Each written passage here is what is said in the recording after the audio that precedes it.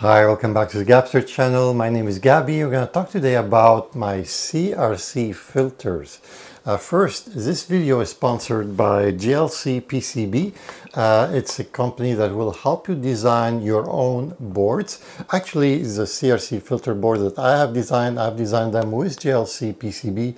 I've even had a couple videos where I described in detail exactly how you can actually design boards yourself. So one of them talks in detail about how to order a board if you have a Gerber file. And the other one explained to you in detail how you can actually design your own board using easy software called actually Easy EDA.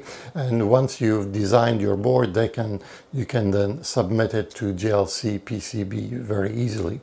So we're going to talk today about three CRC filters. I will start with first we're going to start with my original CRC filter, which is now on its version 4. This filter was designed mainly for my Gapster TD1 DAC. It actually fits beside the PCM board to filter power supplies that are 15 volt, and that's basically how it all started. And after that, there was a need for another one, which is called now the Dual CRC Pro, and this one is for plus and minus 5 volt. And lastly, we have also the very popular CRC Pro, and which is also very widely used. And now not only people are using it for my Gapster TD1 DAC, they're using it for pretty much to power anything within the voltage rating of these boards. I tested those boards and actually you can see in this video where I actually put 10 different power supplies, and I tested them all with and without the CRC power filter, and you could see the difference yourself. These were done under load.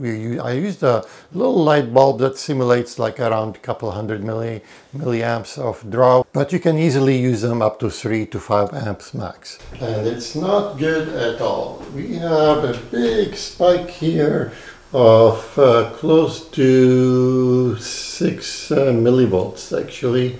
Might even be more. There's quite a few little spikes as well here. Nothing bad, but you know, there's quite a few of them.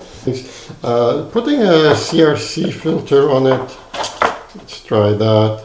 I mean, it's going to make it better, but not, you know, this is not a miracle device. It's not going to be. Let's see what happens. So I put a CRC filter. Wow, actually, it kind of cleaned up nicely. But that's a good testament for the little CRC filter that I've designed. If you guys haven't seen that video, I'll put a link in the corner up top and the description below as well. And so they've been very popular, and I've had quite a good success with them. So how do they work? Basically, you've got your power supply often have a little bit of noise. Sometimes it's a long cord, sometimes it's just the nature of it, and some of them are plain horrible. You could see them if you watch one of my videos. You could see how horrible some of those switching power supplies can be. Like quite the spectacle of display. Actually, it's kind of cool in some ways, but cool in a bad way, not in a good way. So you could see how this horrible power supply performs. And I'm not going to tell you, you see those power supplies, every time you buy a little small cheap gear, audio gear, you get those power supplies. Most of them, sadly, that's how they perform. You're getting used to the power supplies I recommend here and there, like in Canada's linear power supply, or something like the Studio 900. But once you start going back to some of the horrible power supplies, oh my God, now I see what a big difference these things make. I'm interested to see what would my CRC filter would do with such a horrible power supply. Actually, let's give it a test just to humor ourselves here. Don't expect miracles, but we'll see if it makes it any better. This is actually fun. I'm doing this on the fly. I have not tried this. I'm doing it exactly. I'm learning as you guys are. So this is the same horrible power supply. So we're going to put it in my Gapster filter here. So we're going to plug it back into the audio analyzer by Quantasylum. And right off the bat, let's have a look at the screen. It's actually changed dramatically. from where it was before to this. What an improvement. Like, this is like a night and day change just by putting my capacitor filter. Again, like I said, don't expect miracles. There's still quite a bit of noise here at the very beginning, but definitely improved quite a bit from what it was before. Still, this is not a power supply I would use in this state, because still I would consider it noisy, especially in the lower frequency range. But the amount of drastic changes that it did for it, it's actually quite remarkable with just a small, simple device. Now, not all of them are bad. Some switching power supplies are actually good, and surprisingly, some linear power supplies are quite bad. So you never know. You need to know exactly what are their rating, and sometimes the company rates them not very, not honestly. Sometimes you have to do your own homework or have someone that's tested them that can tell you what they are rated. If you want to look at the video where I tested 10 of them, you'll see at least what I've rated some of these power supplies, and some of them are very, very inexpensive from AliExpress. And even the linear Pi, like, you don't need the Pro version. I think on the in Canada it's fairly, like, it's under $80. So you can get some really good results without really breaking the bank. So how do these CRC filter work? Basically, the old days, a CRC filter was like, you get your power supply, you put basically a little big capacitor, then you put a small tiny resistor, and then a couple of capacitors, and that reduces the noise. And that was quite successful, but not overly successful. Like, it wasn't like a huge difference. But it's still used today, even with tube amplifiers. It's used all the time, where they use a resistor and then some capacitors right after. That's very commonly used to this day. But what's so special about these my capacitor CRC filters is they use a whole boatload of small capacitor, but there are extremely low ESR and high quality capacitors. Each capacitor of these is like 10 milliohms. So when you, for example, put 40 of them, you're going to have a huge, you're down to the micro ohm level of ESR. These are figures that were unheard of before, but thanks to some new technology you can do it now. Those capacitors are very hard to source. A lot of times I have to order them far in advance, because there's not a lot of supply out there. It's not like they're new, but they're newish, and there's still, like, it's hard, especially when you're designing. Like, some of my boards use 50 capacitors, like the Dual Pro. I have about 70 capacitors in this thing. So when you start making, say you want to do, like, 30 boards, just imagine you're talking thousands of little capacitors, and the price adds up very quickly. These are not your cheap capacitor that you buy for 5 cents each. They're not cheap. They're not expensive, but still, when you add like 70 of them, price goes, becomes significant. But we're not here, we're trying to get the best of the best, and that's what these were designed for, to get that power, the really good filtration.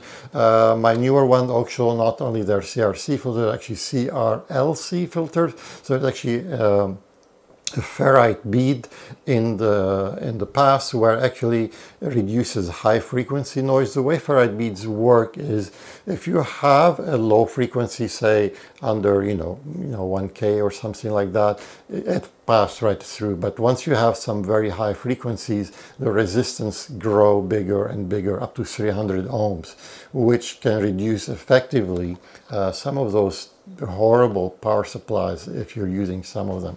Not completely. Again, these are not miracle devices, but as you can see, if you watch my video where I tested them, they made a huge difference. I've even tested them with my latest Quantum Asylum. Actually, if you haven't seen my video, I did some tests with the Quantum Asylum as well, and there were very similar results to the tests I did.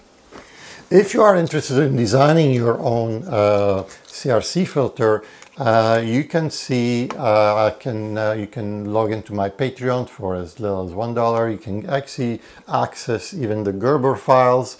This is for my original CR filter. It's not as fancy as these ones, but it gives you an idea how you can design it yourself. All you have to do is add a bunch of capacitors, maybe make the board a little bigger or smaller, make it your own basically, and then you can do it. My videos talk about step by step how you can actually either order with JLCPCB or design with JLCPCB and get exactly what you want. When you order with JLCPCB, it comes with either a small box or a big box or sometimes bigger box. Very nicely packed usually. You can see like this is one of my latest order, and they put lots of foam in between them and they're separately nicely basically shipped. This is the latest CRC to be used with a 15 volt beside my Gapster TD1 DAC. It's gotten a little bit bigger over time, and now it even have the ferrite beads and the little basically little fuse actually that you can bypass as well. All these boards are designed to be very configurable, so depends on what you're using. You can bypass the fuse, you can bypass the ferrite beads, you can bypass the resistor, so they can be used in a multiple way. When you usually order them, I send you usually a little video and a little configuration file that you can helps you configure them the way you want it depends on your project. If you are ordering from JLCPCB, if you're ordering just a simple like board with no components whatsoever on it, and it's under 10 centimeter by 10 centimeter, it's extremely cheap. It's like $5 or so, and shipping is also very inexpensive. So you can get an order for like under $10. As soon as you add components, or as soon as the price of your project gets higher than $20, it automatically becomes it automatically gets shipped with one of the big courier companies and becomes much more expensive to ship. So just be careful on when you're ordering things. So yes, it is inexpensive, but when you start ordering something that requires a lot of components and becomes a little bit, like I said, pricey, then it triggers quite a bit of shipping. And you know, it's normal because they become heavy. You'll be amazed that once you add like a few components and those boards have copper in them, before you know it, they get like, you know, like 3, 4, 5 pounds, and that requires, you know, a good over $100 in shipping sometimes. So just be mindful of that. Don't always assume that everything is dirt cheap. It is inexpensive, yes, and it's good value for your money, but again, it depends on what you're ordering. Basically, you can a little discount code. So when you first log in, you get like quite a bit of different coupons that you can basically apply to different projects, and that helps a little bit at the beginning, making it a little bit inexpensive for the first time. Now, bear in mind, you cannot use all the coupons. So when they say, "Oh, we're going to give you $60 worth of coupons," it's not like you can use them all on one project. But you know, you can apply $9 here, $6 there on different aspects of things, and you know, it helps a little bit. If you are using my CRC filter or any project for that matter, it's always important to follow all the safety guidelines. All these projects should be in a metal case. They all should be fused. At some point, you don't always have to put the fuse at the very end of your power supply, like in case you're using a CRC filter, you can put it could be the fuse after, for example, the transformer line, or it could be in between my CRC filter and your other power supply. But there is a fuse somewhere, just for you know, something short somewhere, that you don't end up having small little wires burst on fires. All your wires should be basically fireproof. All your wires should be thick enough for two reasons: to reduce basically the ESR, because we're struggling to make it low ESR, so don't go using skinny little wires. You got to use thick wires. and basically they need to be fireproof, and everything should be in a metal container. So use them at your own discretion, and basically make sure you're following all the codes. Definitely they should be in a metal enclosure with some fuse somewhere in the line. If you're thinking of ordering through JLCPCB, there will be in the description below tons of different links, some basically promo links to get some discounts. There will be links on how you can actually access some of my videos where I talk about how you can design your own boards and how you can order through JLCPCB. Just makes it easier for you to understand how you can do it. There will be a link on how you can actually support me and join my Patreon. Not only just to support me, you're going to get a lot of different information that is not available on my regular YouTube channel. And there will be other links that are useful, like how I tested 10 different power supplies and stuff like that. Matter of fact, in this corner here, I'm going to put that link about how you can actually, how I've tested different power supplies. And I'll put a link in here, my early video on how you can actually design with JLCPCB. There will be a speaker in the middle if you'd like to support me and actually subscribe to this channel, and which way will help me in some ways. My Patreon link is in the description below, and I hope to see you in another video. Take care.